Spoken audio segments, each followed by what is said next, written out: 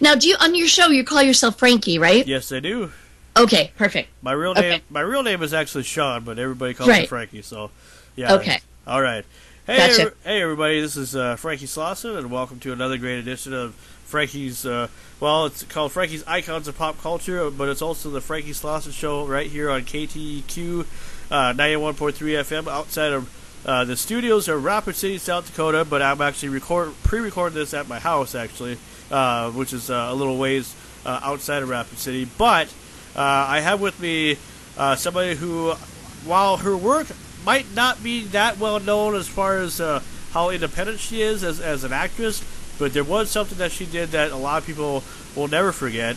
She was Slimer in Ghostbusters 2, and it's a very, very weird to even think about that there was actually a person in the body of Slimer, but she's going to tell you the story. I have with me Ms. Robin Shelby. How's it going, Robin? Hi, Frankie. Nice to talk to you. Thank you for having me here. Yeah, you're only the third female I've ever interviewed since I started doing interviews.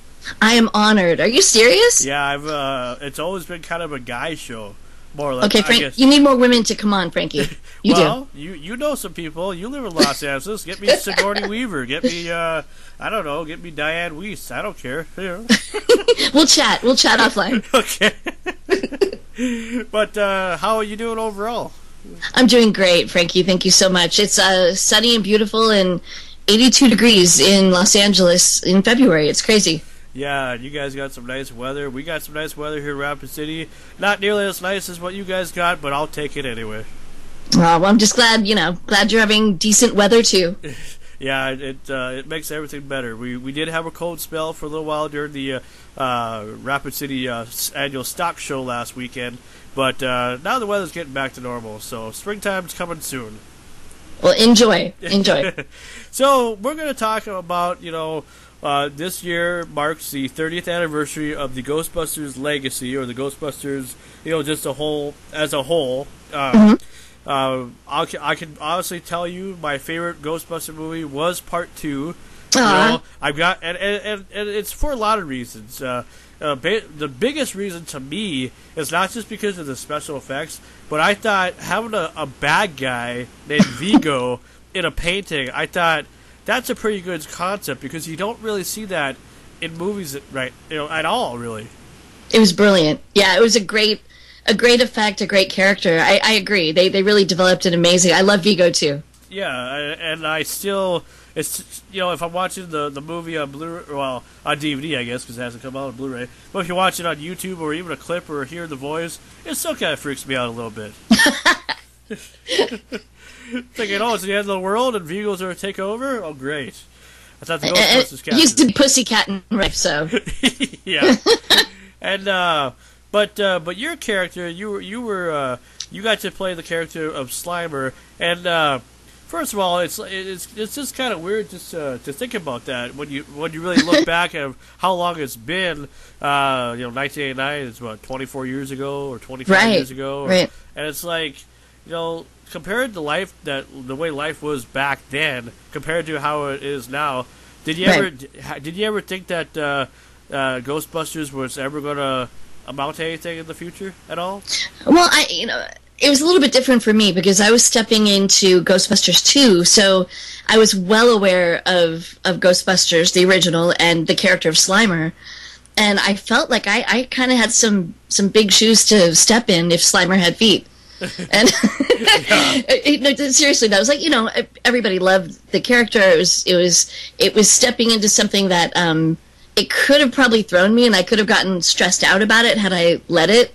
But I kind of let that go and just kind of focused on everything that they were asking me to do. But yeah, it was really interesting because the original Ghostbusters, nobody really knew how it would do. Obviously, it's an amazing film and it did really well, but you just don't know that as you're making it. But Ghostbusters 2, it's like you've got the legacy of Ghostbusters. So it was an interesting task to kind of step into that. And I think a lot of it had to do, too, with this. See, I was born in 1983, so I'm 30 years old right now. I was born in September of 1983. And so I was a little baby, when the first one came out. But I can remember, maybe not so much when the second one came out, but, I was probably in first or second grade when I really got introduced to the Ghostbusters, and we're talking like 90, 91, 92 probably when I really started knowing what they were all about, and I've been a fan ever since. And I think to me, a lot of it had to do with why I really enjoyed Part 2 as well, was it had to do with the marketing. Because I think the merchandise, to me, from Part 2 was a lot cooler than the merchandise from Part 1. And that's probably just the way I feel. I don't know how you feel about that. I'm always looking at different. If I go to a convention or talk to a fan, I'm always seeing like a new Slimer toy or a Slimer plush doll or a Slimer, a little maquette or whatever. It's amazing what they've made, and not just Slimer, obviously, but like you said, every character like Vigo and all the Ghostbusters and Lewis and Janine, and it's really amazing. They did a great job and an absolutely amazing job with Ghostbusters 2. And the thing with Ghostbusters 2 is a lot of people probably thought that it wasn't going to do so well in the box office. How did it really do pretty good in the box office, or was it kind of a flop in the beginning? Honestly, I don't even know, like, financially. I swear, I do not know what it did, like, money-wise. But I'd like to think of it as a success. I mean, I think, people enjoyed it. I think the characters, had the same spirit from Ghostbusters 1, and I think of it as a success, absolutely. Yeah, I do too. It's basically because a lot of people always like to say, "Oh, the first one's the best." They could make 8 more movies like this, but the first one's always the best. Not always true. Not always true. I think the effects improved a little bit from the original Ghostbusters. That's just because there was more time between the two, and things just got a little bit more advanced. But yeah, I mean, like, I obviously have a special place in my heart for 2. But there would never have been a 2 if it wasn't for the brilliance of 1. Yeah. Exactly. And it kind of came around the time too. Like I think either the Ghostbusters 2 came out first in theater, and then a week later Batman came out, or am I mixing that up? Honestly, I don't remember if Batman just followed. Honestly, I was working a lot at that. At that point, I was pretty crazy busy. So I honestly don't remember if Batman came out. You're probably right. I mean, that sounds about right, though. Yeah, because I'm also big on like the Batman series. I'm big on. The only Batman I actually like is the one with Michael Keaton, because I think, to me, you got to go retro. Michael Keaton is one of those guys who, at that point in time, even to this day, I think he could still pull it off as Batman if they ever wanted to have him come back. They're talking about doing a Beetlejuice second one, and have him come back, in more of a bigger role than he had before. Who knows? I mean, I'm just an 80s guy, a 90s kid, whatever. I have a big respect for anything to do with pop culture, and that's why we're having this interview, because, I found you because I knew that you knew Michael Gross, and I did an interview with Michael Gross here last summer, but I was just recently looking around on just kind of a Ghostbuster little mood or whatever, and I wanted to see who I could find to interview, and I didn't know a whole lot about you, so I apologize for that. It's okay. But I figure maybe I send you an interview request. The worst you can say is no, and I'm glad that you said yes. Oh, I was honored. I appreciate the asking. It's wonderful to be here. Yeah, and for some of the younger generation that have still yet to see the Ghostbusters series, let alone those cartoons or anything, what's your message for kids who have never actually seen Ghostbusters at all? It's funny. Most of the people that I talk to are parents that grew up on the films that are now passing the torch to their kids. So I see so many kids in Ghostbusters flight suits and Stay Puft costumes, and they know the lines of Ghostbusters 1 and 2. It's crazy, and I think to myself, those are very cool parents. Oh, yeah. Those are parents that are educating their kids really, really well. No, I think it's great. Honestly, it's amazing how many fans are passing it on to their kids. And that to me it's an honor. I think it's really cool. But what if there are some parents that are like completely, like, I hate to use this word, but completely anal about things like from the 80s and 90s and don't want their kids to watch stuff like that? They want to keep their kids on current times, and that's it. What do you have to say to people like that? Oh, I mean, you have to respect a parent's decision, I guess. And I would never push a film, even a film that I've worked on, onto a kid if their parents don't want that. But for the most part, I rarely run into parents that have an issue with, and maybe it's just because of the circle of people that I run into, but yeah. I don't think I've ever heard a parent say, I don't want my child to watch Ghostbusters. The majority of people are, I can't wait to show them the film. So that's kind of the cool thing too. It's like the film is, it really is for the most part something you can share with your kid, and they do. People do all the time. That's what's really wonderful about it. And it is kind of a family friendly movie when you think about it. Yeah, there might be some swearing here and there, probably more in the first one than in the second one, but I think they can be both considered family friendly because if it makes you want to believe in something. They always say, you're weird if you believe in paranormal activity. Well, then I guess we're weird for the rest of our lives, then, And the message is good in both films. Honestly, it's just a team of people that are together to truly do good. So it's how can it be bad to pass it on to your kid? Exactly. So with you being the character of Slimer, and we'll talk about some of the other things that you've done too. But I want you to kind of share the story of how you got called to play the role, and then explain kind of how this whole thing evolved, how you got to be Slimer, and how was it in the suit, and just let the audience kind of experience what you experienced back in 1988 or 1989.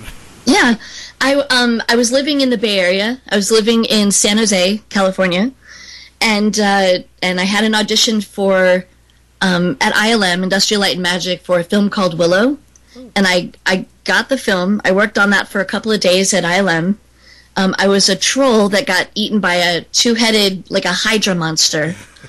And had a wonderful time, impressed with everybody. Just, everybody was so talented and incredible. It was amazing. And then shortly after that, about a year after that, I get a call from my agent saying they want to see you for a project. I'm like, what project? Ghostbusters 2. They want you to audition for Slimer. And they had remembered me from Willow. They had actually lost the guy that they were using for Slimer because of a schedule conflict. And they called me in and said, I was about his build, his size, and they said, they just put me through a few scenarios, and at the end of the day, I got the job. Oh, wow. And I tell this story a little bit. The funny part is, when I shot for a couple of days on Willow, the first day, the night before, I woke up and I ended up getting the stomach flu. We're talking 102-degree fever, throwing up every half an hour. It wasn't pretty. God. But my father, that morning that I was supposed to shoot the first day, and I was going to say, how can I do this? How can I actually go? And my dad packed me up in the car. He took the day off of work, drove me, and I did the day of work, and then the second day of work, and had I not gone to those days of work on Willow, I probably wouldn't be talking to you right now. Oh, yeah, okay. So it's like, stick with it, and just know work begets work, and this job of Willow opened up a whole new door to Ghostbusters at ILM, so... Oh, that's pretty cool. Go for every opportunity you can. Oh, yes. And I haven't seen Willow in such a long time. I might have to go back. I might have to go and get a copy of it, because I literally haven't seen it in, forever.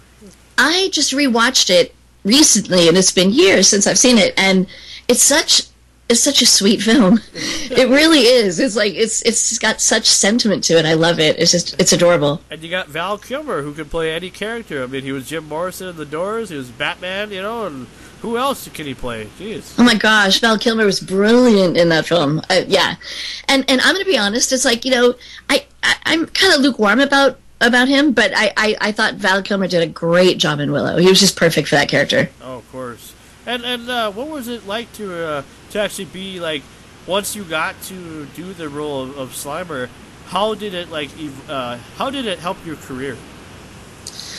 Well, it opened up some doors of meeting new people, Ghostbusters fans down the road, and then meeting people at conventions, other directors, producers, social networking, meeting Ghostbusters fans who who live in other countries who are making films, who are interested in seeing my work now. And it not only have I made friends, and I mean friends that I'll probably stay in touch with forever, but I've also made connections through it. It's like it kind of grabs somebody's interest, and they stick around and see what you can do, and it's opened some doors for me. I've been very lucky, very lucky. And that's cool because I agree. I mean, even with my little interview series that I started back in probably like 2006.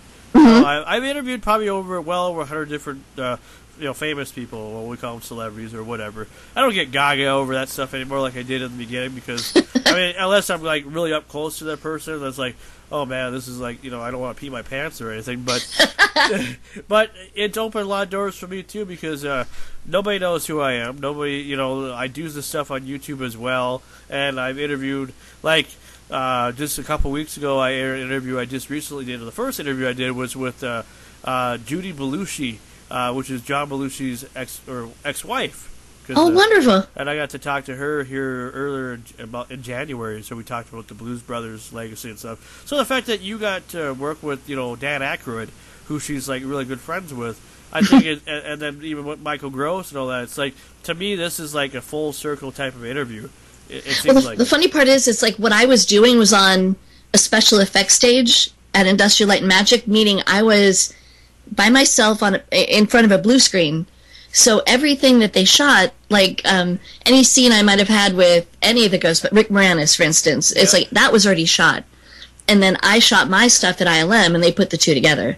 So technically, I didn't have to meet any of the actors at all. My whole job was self-contained in front of a blue screen.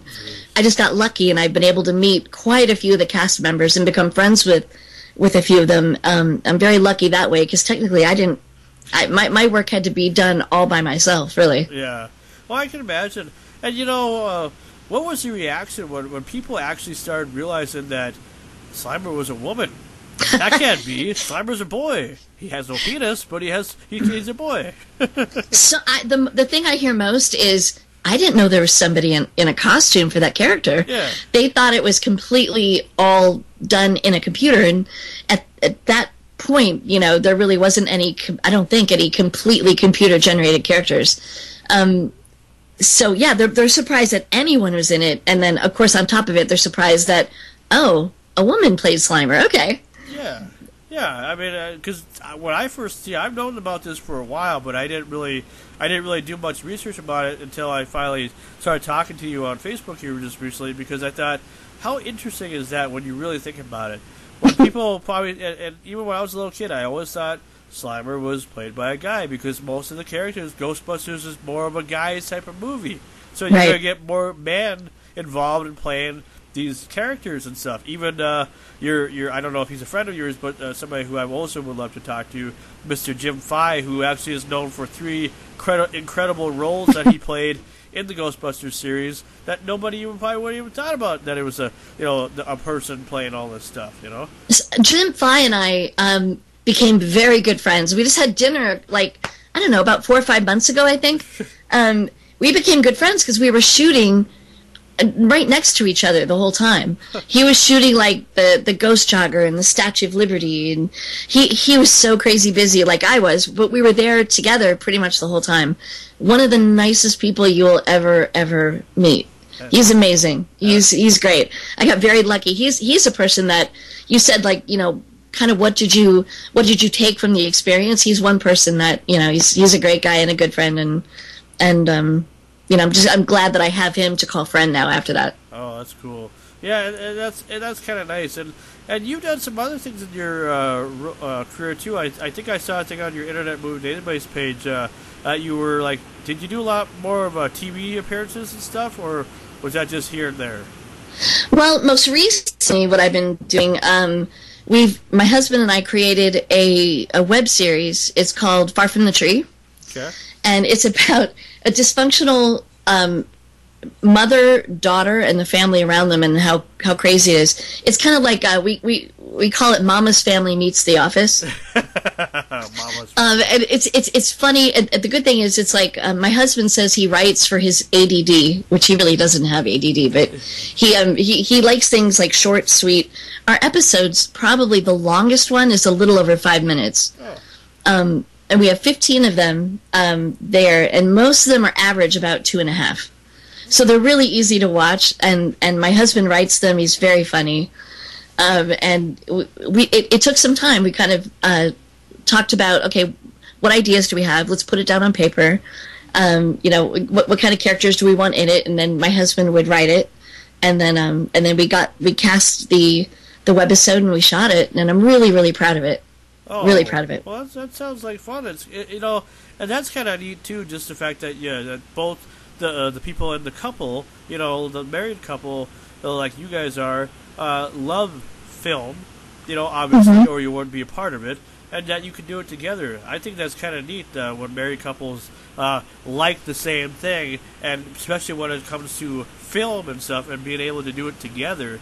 That's wonderful. We both are actors. We met as actors, so we had that in common. And I know a lot of people have asked me, has that ever been an issue that you both are in the industry? And if anything, in my mind, it's only been a plus, because you can share the trials and the triumphs, and you understand what it's like to be on a set for 16 hours.